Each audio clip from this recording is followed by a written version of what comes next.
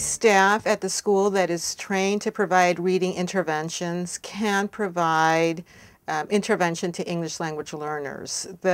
In thinking about reading interventions, the key is that the person providing it, the interventionist, the tutor, whoever it is that's providing it, is well versed in reading instruction.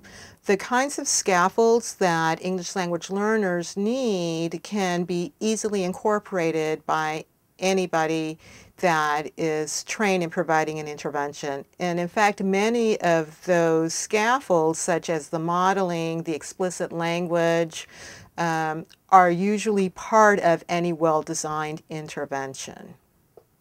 We know from the research that effective interventions have several components. One of the first things to think about is the content. And so the content, again, is going to vary a little by the age of the children. But in general, we want to make sure that we're including all 5 of the main components of reading: phonemic awareness, phonics, fluency building, vocabulary development, and comprehension, the development of comprehension skills. The phonemic awareness is the one that will fall off early on because it's a very early skill, as will phonics as students acquire those skills. And so we know that interventions that are comprehensive in the sense that they cover or include all 5 components are more effective than those interventions that focus on only 1 or 2. And so having a comprehensive intervention would be one of the factors to consider. The second thing to consider, once students have been identified for an intervention, is to think about how you're going to group them. We know, again, from the research that the most effective groups for this kind of intervention are groups of 1 adult, a teacher, interventionist with 3 to 5 children. And that the best way to group those children is by skill level. So if you have situations where you have both English language learners and English monolingual speakers, the variable or the factor that you want to use to group students is their skill level on these measures that you have used to determine who needs additional instruction, rather than separating English language learners from English monolingual learners. The other reason that is good practice is because we have learned from previous studies is that the English language learners actually benefit from having peers that serve as language models in these interventions. But again, the reason to focus on skill rather than language is that the intervention will be much more effective if the kids are homogeneous in terms of skill, so that the teacher can really target the instructional components.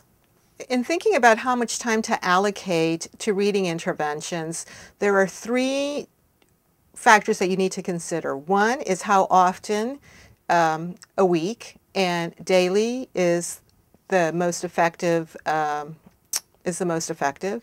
How much time per day will vary by the age of the student. So the younger the student, the less time. For example, 15 to 20 minutes for kindergartners, up to 50 minutes for 2nd to 3rd graders. First graders, about 30 minutes. And finally, how much the duration of the intervention, how long to give it over a semester or over a year. And the answer to that is 8 to 10 weeks in terms of duration, and at that point you would want to assess the students again to determine whether or not they still need intervention. One of the things we know about reading interventions is that they can also help English language learners develop their oracy or oral language skills as they're developing their reading skills. And one of the reasons for this is that, again, it's very structured. They're getting a lot of opportunities to engage with text, and particularly as students get older, they're getting many more opportunities to read text than they would, with corrective feedback, than they would in a large group situation. The other benefit from just having these opportunities to read is that we know that all of us, regardless of who we are, learn the majority of our vocabulary through reading. And so by having these additional opportunities to engage with text, they're being exposed to more vocabulary. Now, we also know that just that intervention alone, while it'll give them more exposure, may not be enough for them to really develop their oral language skills. And so one of the things that you want to be sure to include in an intervention that has English language learners is to make sure you're defining a lot of the vocabulary. Not only in the text that they're reading, but that you're using in the instruction. Another thing you can do is to add additional reading time. So for example, interventions that focus on those skills, but then add a story retell or additional reading time that really focuses on vocabulary building and comprehension building, in which the students are actually using language. Those kinds of opportunities also help students develop oral language proficiency. There are 3 things that teachers can do that we have found that to be very beneficial.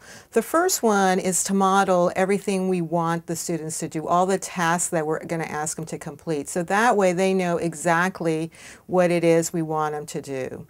The second is to clarify all the vocabulary, not all the vocabulary, but the target vocabulary we are using.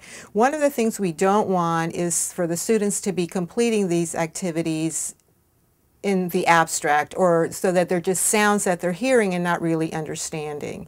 So even when you are having them read word lists or using a word list to have them complete phonemic awareness tasks, one of the things you would want to do is to very quickly ensure that they know the meaning of all those words. And so while you wouldn't go into an in-depth definition of what they are, you might show a picture or do a quick demonstration, again, so they have some context for the activities that they are doing, and that they're just not meaningless sounds that they are working with.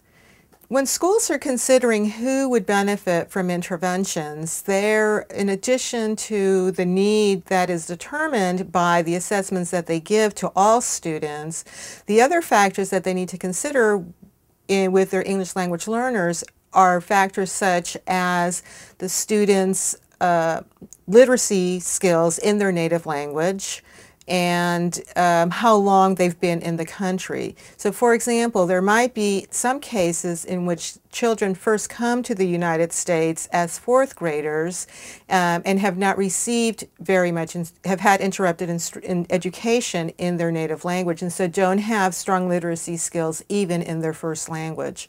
Those children will require slightly different instruction than students who are literate in a first language and only have to learn how to apply those reading skills they already possess to English.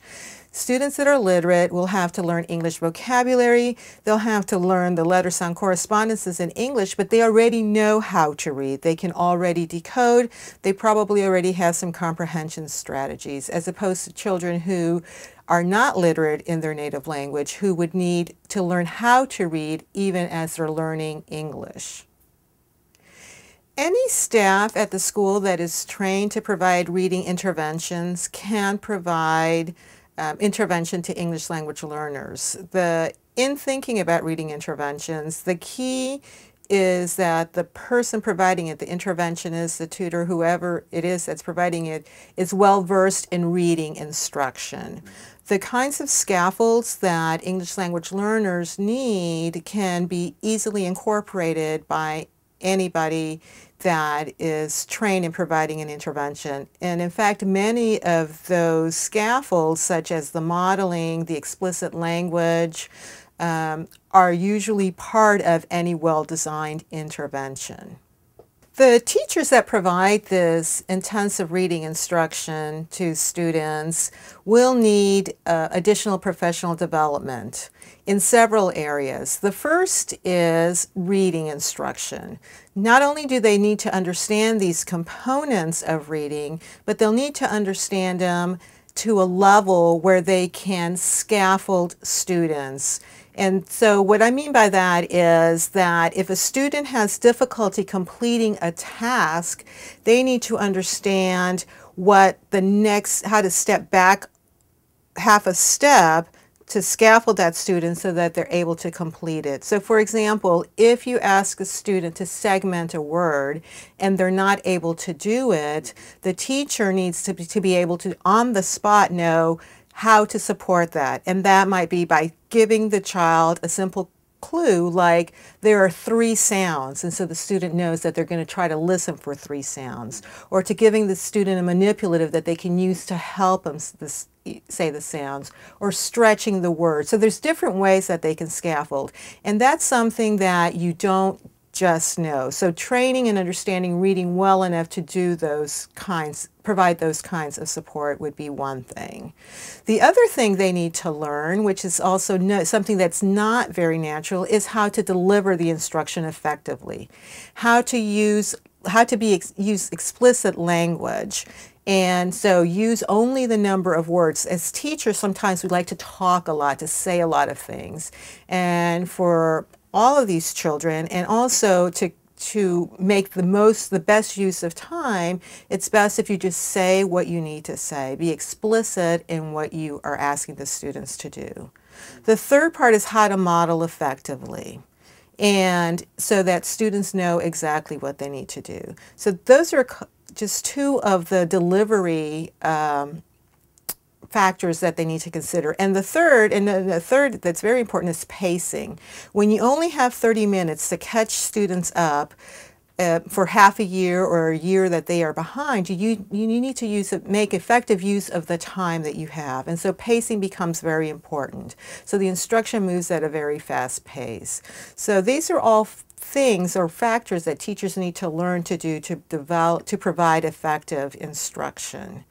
In addition to understanding the reading, in addition to understanding these features of effective instruction, if you're also going to work with English language learners, is to become attuned to the kind of vocabulary that you're going to encounter that they might need some clarification on and some scaffolding on. So for example, sometimes simple directions that you might use in reading instructions, such as we're going to stretch a word, the word stretch might not be familiar to an English language learner, so figuring out that might be a word you need to explain, or to make sure that they understand the words that you're using in an activity so they have a context in which they are working in. In addition to those instructional uses of language, it would be to really just build on other aspects of language as they encounter it. So for example, you might one day be reading a story where you're reading about a camp where it's used as a noun. And, the children went to a camp.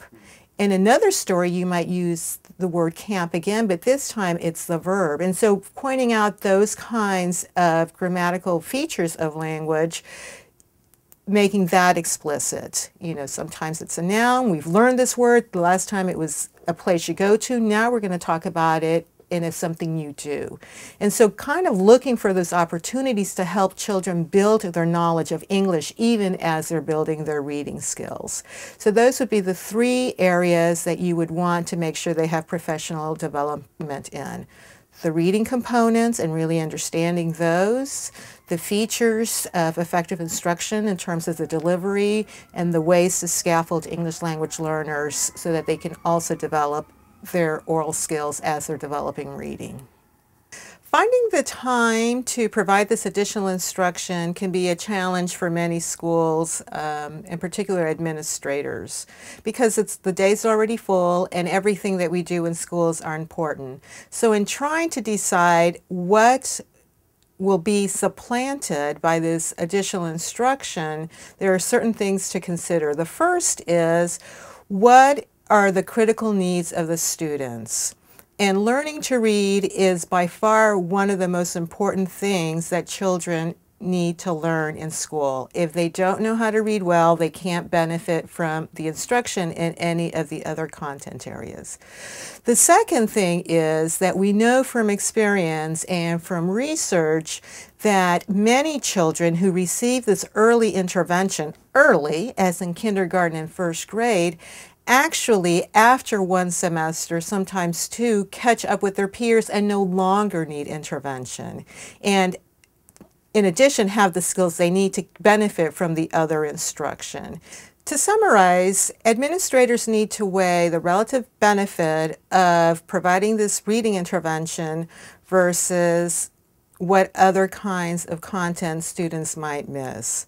So in thinking about how to allocate time, how to schedule students' time, they need to realize that these relatively short interventions have long-term impacts for students, in that many will acquire the reading skills that they need to benefit from all their other instruction. So that in planning schedules, they should think about those content areas that may not be so as impactful at this point in time, in consideration of the benefits of the reading skills that the students will acquire.